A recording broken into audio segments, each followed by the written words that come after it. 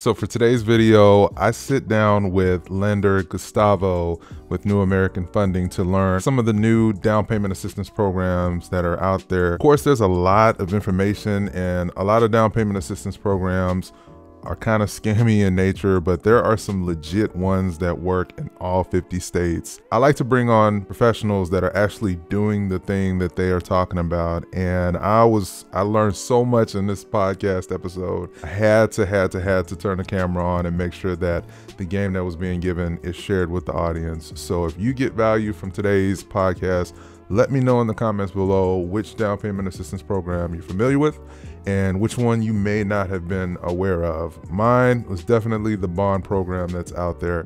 So enjoy today's podcast and let's get the show started. The three things that we do check is credit, income, and assets with the Chenoa, the specifically one that you were mentioning. I love It is an Chenoa. FHA product. They do help with 3.5% down payment, Okay. or 5%.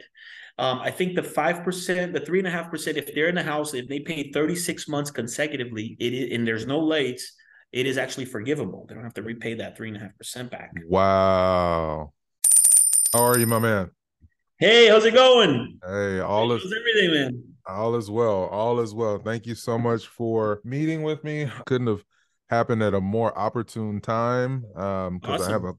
a client case that I'm working right now. I've heard a lot about New American Funding, but Mm-hmm. what intrigued me was you mentioned in the email that you guys offer a lot of down payment assistance program, and you don't have to be a first time home buyer, or you don't have to live in a home in the it doesn't have to be your primary residence, but you can still buy another property, no money down.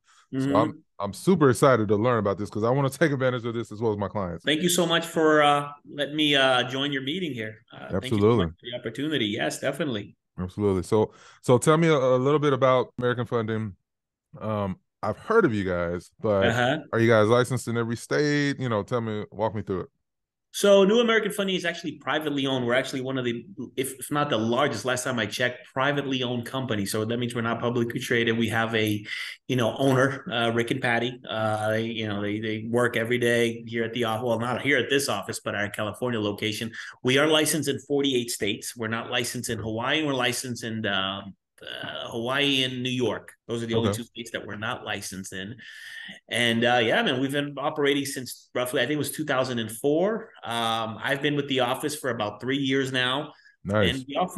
we're actually a direct lender. So there's actually no overlays. All our guidelines come directly from Fannie Mae, from Freddie Mac, from HUD. Nice. So whatever the guidelines are, we can definitely help out. Yeah, and we have a loan program for almost for any type of borrower, man. The three things that we do check is credit, income, and assets with the Chenoa, the specifically one that you were mentioning. I love It is an Chenoa. FHA product. They do help with 3.5% down payment, Okay. or 5%. I think the 5%, the 3.5%, if they're in the house, if they pay 36 months consecutively, and there's no late, it is actually forgivable. They don't have to repay that 3.5% back. Wow. That's awesome. Okay. Yeah, and then Okay. 5%, they have to be there for. Let me see here. I wrote it down so I don't forget. 120 payments, no late, and then that is forgivable as well. Okay. So it definitely helps out. So I know, of course, about your standard VA, FHA, conventional. Mm-hmm. The most important thing that I always like to ask for my clients and things of that nature is how competitive are you guys on interest rates that you charge for your respective products? And Mm-hmm. the fact that you guys are a lender and not a bank. I know sometimes y'all hear clients say, "Well, I want to go with Truist because that's my bank," or "I want to go with this credit union because that's a bank." But I kind of try to open clients' eyes up and say, there's more than one way to be funded, and you just want to make sure it's a reputable company. But how are you Mm-hmm. guys from a competitive standpoint as it relates to interest rate, which is obviously the bottom line for clients? Yeah, yeah. So we do a lot of advertising on Zillow, NerdWallet, and all that good stuff. So in order for you to advertise there, you have to be very competitive when it comes to rates. And being a direct lender, there's no middleman. So, we pass on the savings to our borrowers. And if there's something that we need to do, by working here, I do have a little bit of leverage with regards to trying to match a rate if there's something that we need to do. Okay. But our rates are very, very competitive, Marvin, All extremely right. competitive. So I have a lot of investors, investor clients, and mom and pop investor clients as well. Uh-huh. So what intrigued me a lot as well is the program that you guys offer that has it's a no money down, Mm-hmm. but the person doesn't have to occupy that loan. So like, is that an investor geared product? Because obviously I know that you can use FHA, for example, for any home that you own or occupy. If you're within the guidelines, you can use conventional for any home that you own or occupy. Then obviously, if you want to be an investor, you might have to put anywhere from 10% to or up to 20, 25% down. So Mm-hmm. tell me about that product because it sounds like it's geared towards making it easier for real estate investors. So yeah, so it is an FHA product. You are 100% accurate, and FHA is geared for primary use. But there is, things that you can do if you already own a property. I Right, believe it has to be 100 or 150 miles away from the other one, and if it's a bigger property, you right, can use FHA, right? And as long as it makes sense in the underwriter. But if you have like a $500,000 home and you're buying a condo, it's not going to make sense because it looks like investment. But if you're upgrading, let's say you have a 3-bedroom home for 350,000, you're getting a 4 or 5 bedroom home, when it's a little bit further out, you can have a second FHA. So it is an FHA product and it has to go through the FHA guidelines. okay. So we have to check that, but there is certain circumstances that we can use it for a second home. And you can occupy both respectively. Correct, correct. But they have to Yes. be, don't quote me. I don't know if it's 100 or 150 miles away. They can't be close Right. to each other. And it has to be, an An upgrade. It upgrade. cannot look Okay. like an investment. If you're having a big house and you're buying a condo, it's not going to work out. Right. It's going to be an Now, investment. can folks take advantage of this if they, let's say, they're in a two-bedroom currently, for example, and they want to move to a duplex or a triplex, which essentially is an upgrade. Yes. But obviously, because they got the first property, it's 150 miles away. For example, Mm-hmm. I and some clients of mine, they like to invest in like South Carolina, Mm-hmm. or Mm-hmm. Alabama. And so they would be able to take advantage if they found like a duplex, for example, or triplex, because One to technically four properties, one to one, four units. Yeah, we can do up to 4 units. yeah, So keep in mind that it has to be a primary use. So if they have to work remotely, or right, like if you're doing in a different state, like you mentioned, South Carolina or another right, state, right, we can do that. But let's say, if they work out of their office and they're not being transferred to that state, or they can't right. work remotely, then it's going to be an issue because how are they going to commute every day? So it just has to make sense, right? We still Yes, it have to makes sense. operate within the FHA guidelines. Okay, But if they have a letter, an offer letter that they're being transferred to that state, right.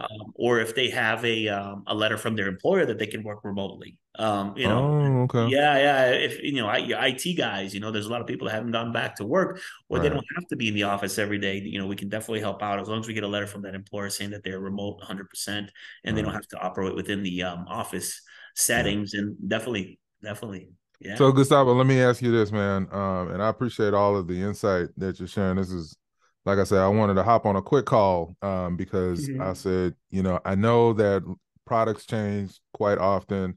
The environment that we're in right now, where interest rates are kind of now hovering back and forth. First time home buyer programs, what do you guys look at, and Mhm.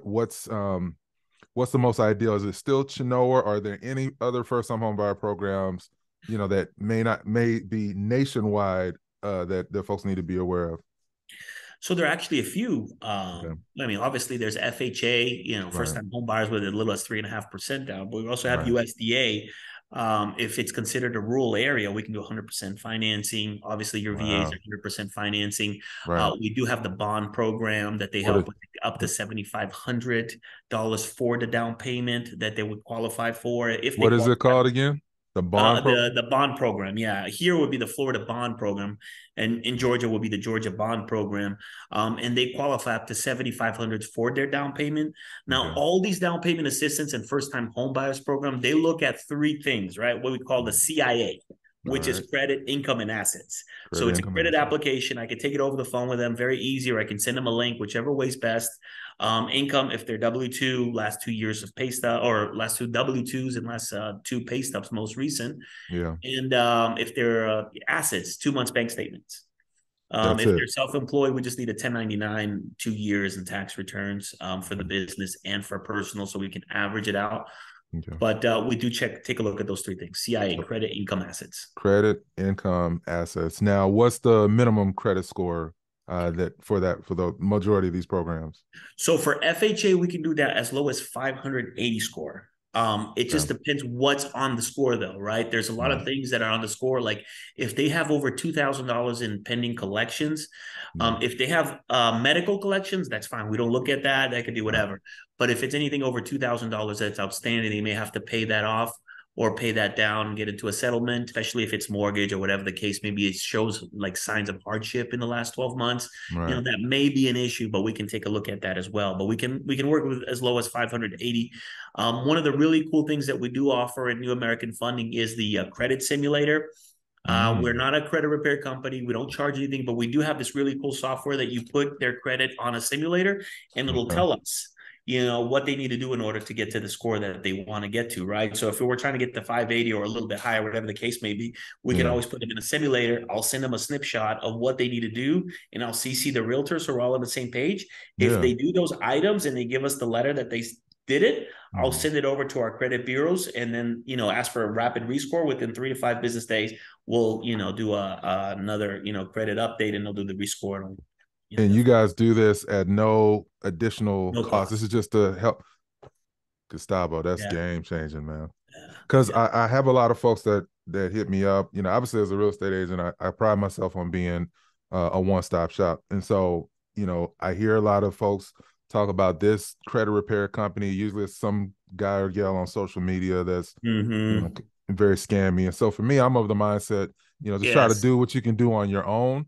Uh, Mm-hmm. try to pull your own credit report and Mm-hmm. see what the big ticket items are and let a lender Mm-hmm. tell you, okay, this is something you need to address, or don't worry about this. So I'm glad that you mentioned that you Mm-hmm. guys really don't look at what they may have gotten a discount tire credit card 5 or 6 years ago. That may not be as important as the bill that they just got 12 months ago. Like, that's awesome. Like that's really, really helpful information for folks to know, because I think that's what keeps a lot of my clients out of the game, because they really think they can't do it. Are you a real estate agent looking to jumpstart your career? Join our online agent network and gain access to the support and resources you need to succeed. One of the most effective ways to attract clients in this industry is through social media. And I can tell you, in my entire time as a real estate professional, I have not knocked on one door, and yet I've still generated several $1 million worth of sales per year. And our team is here to help you do the same thing. Click the link in today's show notes today, or visit IamTheTribe.com to learn more about this amazing opportunity. Now back to the show. Yeah. And a lot of people are complaining about the rates right now, right? As you know, rates are a little bit higher. We do offer these buy down programs. So as long as the seller are offering incentives for closing costs, they can actually Yeah. buy down the rate. So we have this really cool product which is called 3-2-1 buy down, Okay. which, let's say their interest rate today would be 5.5. So if they're getting incentives from the sellers, we would do this calculation of how much they would need to get from the seller. So the Yeah. first year would be 3% less. So 5.5 would be the first year they're paying what, 2.5% interest rate. The second year will be Wow. 2% less, 3.5, and then the third year will be 1% less. And then after that, it goes into the regular, Right. let's say it's 5.5 or whatever the case may be for the 30-year fixed. But the first 3 years, they're getting a huge, discount. Yeah. And that helps, right? Because right now we know that this is not a long-term deal with regards to the rates, right? Right. They show signs that it's going to be lowering soon, but at least they can offer and reap the benefits of a lower rate right now. They're not going to see these higher interest rates, especially if they're getting incentives, and the seller is the one that's actually paying for this. So that helps out a lot as well. And that's always something that I pride myself on. My team and I, we are master negotiaters. We ain't gonna say this is a buyer's market, but Uh-huh. there's definitely a lot more wheeling and dealing that we're able to do for our clients that we Definitely. represent as buyers. So, I'll let my folks know to give me a call. We can walk through that. But that's almost kind of like, Gustavo, getting the benefits of an adjustable rate mortgage on the onset, but still Mhm. being in a fixed product, which I'm a big fan of. Correct. So that's Yeah. that's incredible. So it's not as volatile, right? With the adjustable, you never know what Right, the market's doing, and it could right, go higher, it could go lower. So people are right, kind of scared to get into those types of product. right. But this one, it's a fixed product. Yeah. and they're getting the benefits in the first 3 years, which they're paying less, and so they're not going to be seeing these rate increases for the next 3 years. So that actually helps out a lot.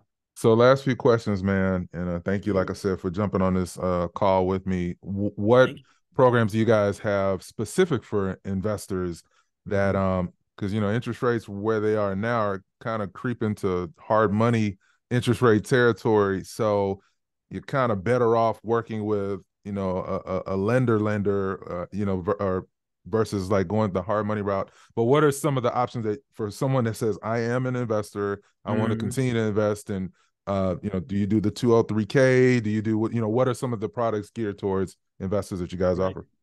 Yeah, we do have the renovation 203k that you mentioned for Right. investors.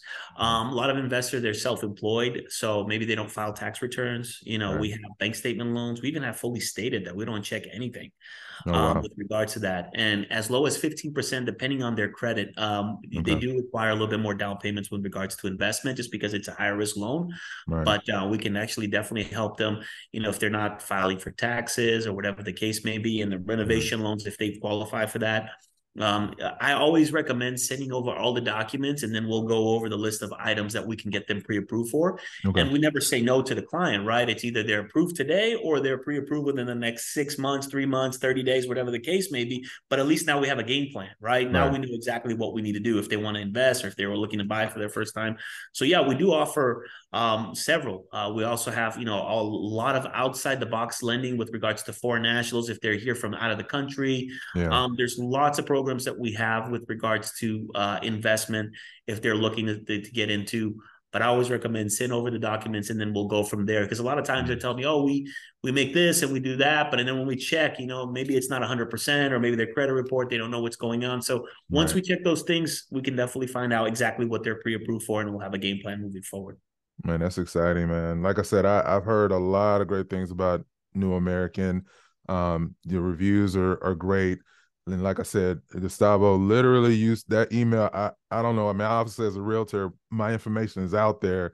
But man, you hit me up and it was just the timing, it was just serendipity, man, because I literally have a case of a client of mine whose student loans were just forgiven. Nearly Mm-hmm. $100,000 of student loans were just forgiven, and so Oh, that was the awesome. main thing that she felt like was keeping her out of the game, from a debt to income standpoint. And if you can just walk folks through what debt to income is and what are the factors that you guys look at, because she was elated when she found out her student loans were forgiven. So how Yes. does that position her? So debt to income ratio, a lot of people, they're like, oh, I make $100,000 and I can't qualify for a home that's 350. But a friend of mine that made 40,000, he bought a house that's higher. So debt to income ratio is basically 45% of whatever you make can go towards your debt, right? Right. So for every $1,000, $450 can go towards your debt. So it just depends on how much debt you have too, right? It's not just Right. how much money I make. It's how much money I make as opposed to how much money I spend at the end of the month, right? If you make $10,000, but you have a month, and you have three car payments, a bunch of student loan, Right. maybe you're not pre-approved for someone that makes a lot less, maybe 5,000, half of that, but Right. have all their cars paid off, no credit cards. So it's very important for us to take a look at the debt to income ratio. And there's ways to offset the debt to income ratio, right? We can Right. pay off some accounts. We can get, if they're in a student loan, we can actually get into a payment plan. And once we get into a payment plan, Right. that'll definitely help offset the debt to income ratio. Or it's a lot of times we add a non-occupant co-borrower. We can Right. always do that. That's something that we also offer.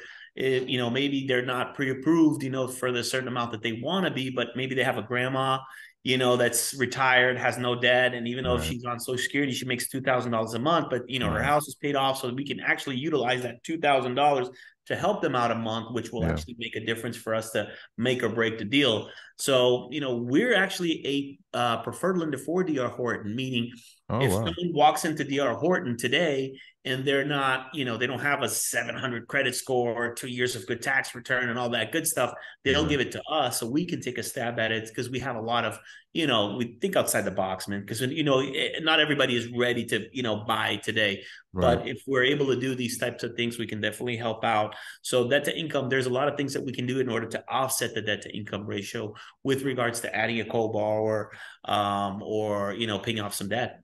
I love it. And I'm not I'm not quite Dave Ramsey in that capacity. I'm like pay off the debt that matters. So that's good to know that um, more people are in the game than they really think. And like I said, the market that we were in 2 years ago, it was very, very competitive. Now, I won't say it's a buyer's market. Do you think it's a buyer's market?